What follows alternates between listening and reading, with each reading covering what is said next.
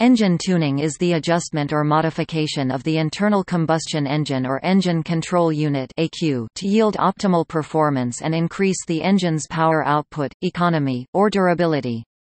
These goals may be mutually exclusive. An engine may be detuned with respect to output power in exchange for better economy or longer engine life due to lessened stress on engine components. Tuning can include a wide variety of adjustments and modifications, such as the routine adjustment of the carburetor and ignition system to significant engine overhauls. Performance tuning of an engine can involve revising some of the design decisions taken during the development of the engine. Setting the idle speed, air-fuel ratio, carburetor balance, spark plug and distributor point gaps, and ignition timing were regular maintenance tasks for older engines and are the final but essential steps in setting up a racing engine. On modern engines equipped with electronic ignition and fuel injection, some or all of these tasks are automated, but they still require periodic calibration.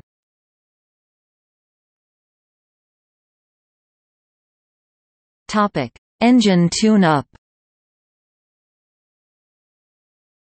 The term, tune-up, usually denotes the routine servicing of the engine to meet the manufacturer's specifications. Tune-ups are needed periodically according to the manufacturer's recommendations to ensure the vehicle runs as expected. Modern automobile engines typically require a small number of tune-ups over the course of an approximate 250,000 km (160,000 miles) or a 10-year lifespan. This can be attributed to improvements in the production process in which imperfections and errors reduced by computer automation, and significant improvement in the quality of consumables such as the availability of synthetic engine oil. Tune-ups may include the following: adjustment of the carburetor idle speed and the air-fuel mixture. Inspection and possible replacement of ignition system components like spark plugs, contact breaker points, distributor cap and distributor rotor. Replacement of the air filter and other filters. Inspection of emission controls. Valvetrain adjustment. The term, Italian tune-up, denotes the driving of a performance car, such as a Ferrari, by mechanics finishing the tune-up to burn out any built-up carbon.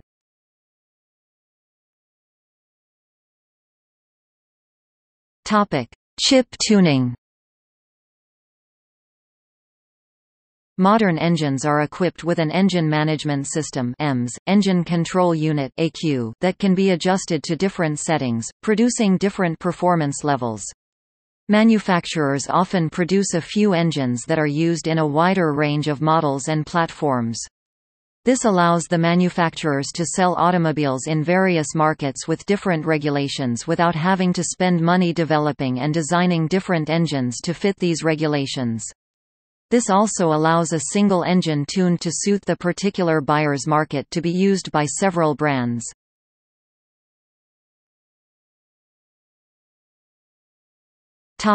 Remapping. Remapping is the simplest form of Stage 1 engine tuning. It is performed mostly on turbocharged vehicles containing a modern engine control unit (ECU). Almost all modern vehicles have an ECU, primarily supplied by Bosch or Delphi Technologies. The ECU has firmware that controls the various parameters under which the engine runs. These parameters include achieving the appropriate balance between fuel consumption, power, torque, fuel emissions, reliability and service intervals. Many factory firmware fail to utilize the full potential of the engine, and as such leave the end user with an under-tuned engine. Many manufacturers build one engine and use several firmware versions, known as maps, to achieve different power levels to differentiate vehicles that essentially have an identical engine. This gives users an opportunity to unlock more potential from the engine with a few changes to the factory software by reading and editing the factory firmware from the ECU using specialist tools plugged into the onboard diagnostics (OBD) port. The tools can be connected to the OBD port on any car to read the factory file that is saved on the ECU. Software to read specific types of factory files is available. Parameters of factory files such as fuel injection, boost pressure, rail pressure, fuel pump pressure and ignition timing, are adjusted to safe limits that are set by an expert so the unlocked performance does not compromise the car's safe levels of reliability, fuel consumption and emissions. The map may be customized for city use, for on-track performance, or for an overall map giving power throughout the band in a linear manner. Once adjusted, the edited file is written back to the ECU with the same tools used for the initial reading, after which the engine is tested for performance, smoke levels, and any problems. Fine-tuning is done according to the feedback, producing a better performing and more efficient engine. Remapping may increase the temperature of exhaust fumes.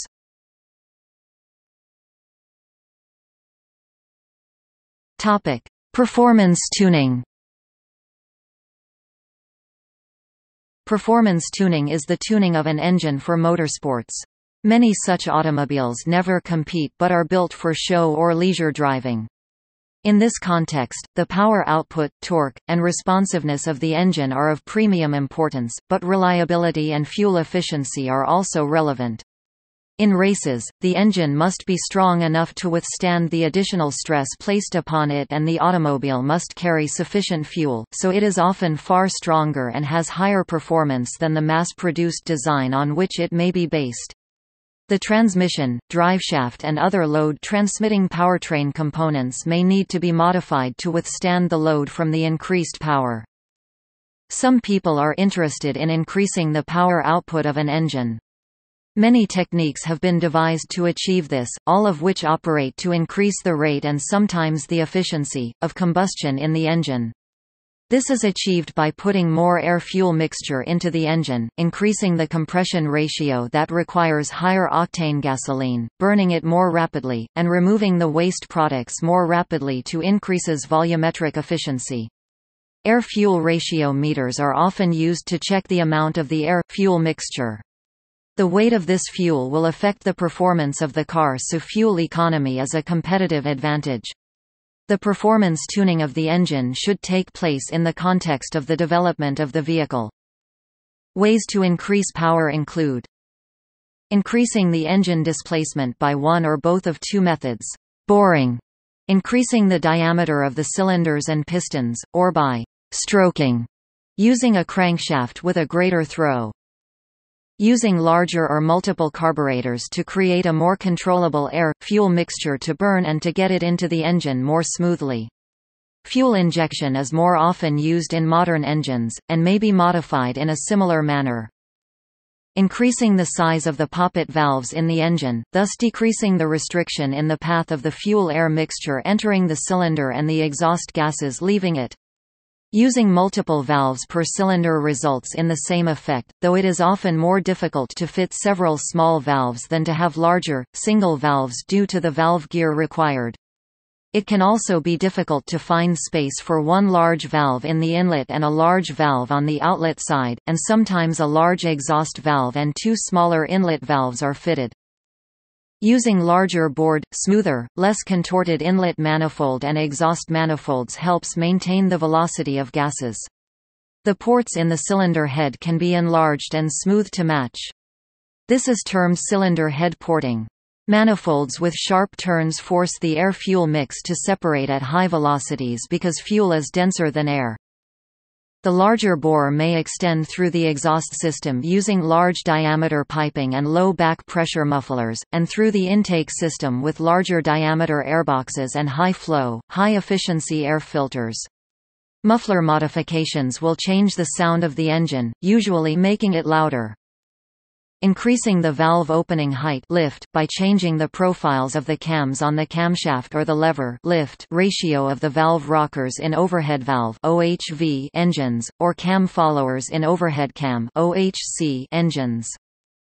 Optimizing the valve timing to improve burning efficiency, this usually increases power at one range of operating RPM at the expense of reducing it at others.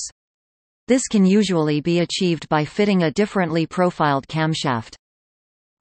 raising the compression ratio by reducing the size of the combustion chamber, which makes more efficient use of the cylinder pressure developed and leading to more rapid burning of fuel by using larger compression height pistons or thinner head gaskets, or by using a milling machine to shave the cylinder head. High compression ratios can cause engine knock unless high-octane fuels are used.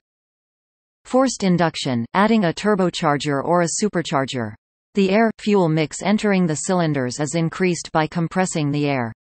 Further gains may be realized by cooling the compressed intake air. Compressing air makes it hotter with an air-to-air or air-to-water intercooler. Using a fuel with higher energy content and by adding an oxidizer such as nitrous oxide. Using a fuel with better knock suppression characteristics, race fuel, E85, methanol, alcohol, to increase timing advance. Reducing losses to friction by machining moving parts to lower tolerances than would be acceptable for production, or by replacing parts. This is done in overhead valve engines by replacing the production rocker arms with replacements incorporating roller bearings in the roller contacting the valve stem. Reducing the rotating mass comprised by the crankshaft, connecting rods, pistons, and flywheel to improve throttle response due to lower rotational inertia and reduce the vehicle's weight by using parts made from alloy instead of steel. Changing the tuning characteristics electronically, by changing the firmware of the EMS. This chip tuning often works because modern engines are designed to produce more power than required, which is then reduced by the EMS to make the engine operate smoothly over a wider RPM range, with low emissions. This is called detuning and produces long-lasting engines and the ability to increase power output later for facelift models. Recently, emissions have played a large part in detuning, and engines will often be detuned to produce a particular carbon output for tax reasons. Lowering the underbonnet temperature to lower the engine intake temperature, thus increasing the power. This is often done by installing thermal insulation, normally a heat shield, thermal barrier coating or other type of exhaust heat management, on or around the exhaust manifold. This ensures more heat is diverted from the under-bonnet area. Changing the location of the air intake, moving it away from the exhaust and radiator systems to decrease intake temperatures. The intake can be relocated to areas that have higher air pressure due to aerodynamic effects, resulting in effects similar to forced induction. The choice of modification depends on the degree of performance enhancement desired, budget, and the characteristics of the engine to be modified.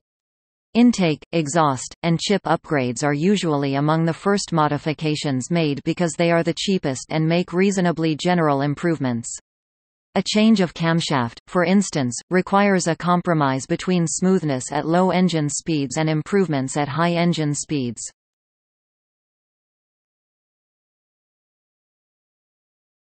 Topic: Definitions.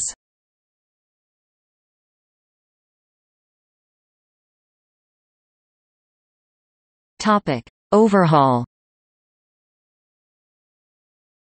An overhauled engine is one that has been removed, disassembled, cleaned, inspected, repaired as necessary and tested using factory service manual-approved procedures. The procedure generally involves honing, new piston rings, bearings, gaskets and oil seals. The engine may be overhauled to new limits or service limits, or a combination of the two using used parts, new original equipment manufacturer (OEM) parts, or new aftermarket parts. The engine's previous operating history is maintained and it is returned with 0 hours since major overhaul. Aftermarket part manufacturers are often the OEM part suppliers to major engine manufacturers. A top overhaul is composed of the replacement of components inside the cylinder head without removing the engine from the vehicle, such as valve and rocker arm replacement. It may include a valve job. A major overhaul is composed of the whole engine assembly, which requires the engine to be removed from the vehicle and transferred to an engine stand. A major overhaul costs more than a top overhaul. New limits are the factory service manual's approved fits and tolerances to which a new engine is manufactured. This may be accomplished by using standard or approved, undersized, and oversized tolerances. Service limits are the factory service manual's allowable wear fits and tolerances that a new limits part may deteriorate to and still be a usable component. This may also be accomplished using standard and approved undersized and oversized tolerances. Topic: Remanufactured. Remanufacturing means an engine assembled to match factory specifications. A buyer may sometimes take this to mean all new parts are used. This is not always the case. At least the cylinder block will be used. High-quality rebuilds will often include the fitting of new pistons and the line boring of the crankshaft and camshaft bores. Remanufactured engines are engines that have been damaged. They are sent to machine shops to be remanufactured to the manufacturer's specifications. Remanufactured engines are often known as reman engines. Topic: Blueprinting. Blueprinting an engine means to build it to exact design specifications, limits and tolerances created by its OEM engineers or other users, such as high-performance racing or heavy-duty industrial equipment. Because few have the capability to actually blueprint, and because of the monetary incentive of claiming one has performed the work, many people have come to believe blueprinting only means that all the specifications are double-checked. Serious efforts at blueprinting result in better than factory tolerances, possibly with custom specifications appropriate for the application. Common goals include engine remanufacturing to achieve the rated power for its manufacturer's design and rebuilding the engine to make it more power from a given design than otherwise intended.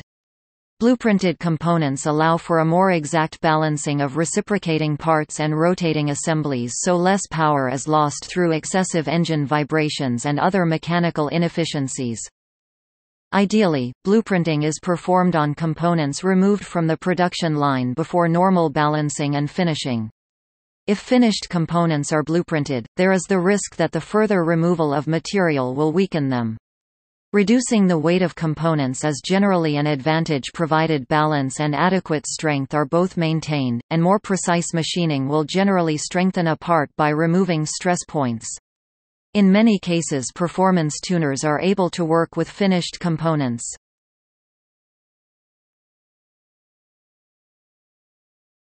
Topic: History. Engine tuning originated with the development of early racing cars and the post-war hot rod movement. Topic: Tools. The Igniscope electronic ignition tester was produced by English Electric during the 1940s, originally as Type UED for military use during World War II. The post-war version, the Type ZWA electronic ignition tester, was advertised as the first of its kind, employing an entirely new technique. The Igniscope used a cathode ray tube, giving an entirely visual method of diagnosis. It was invented by D. Napier and Son, a subsidiary of English Electric. The Igniscope was capable of diagnosing latent and actual faults in both coil and magneto-ignition systems, including poor battery supply bonding, points and condenser problems, distributor failure and spark plug gap. One feature was a loading control that made latent faults more visible. The UED manual includes the spark plug firing order of tanks and cars used by the British Armed Forces. See also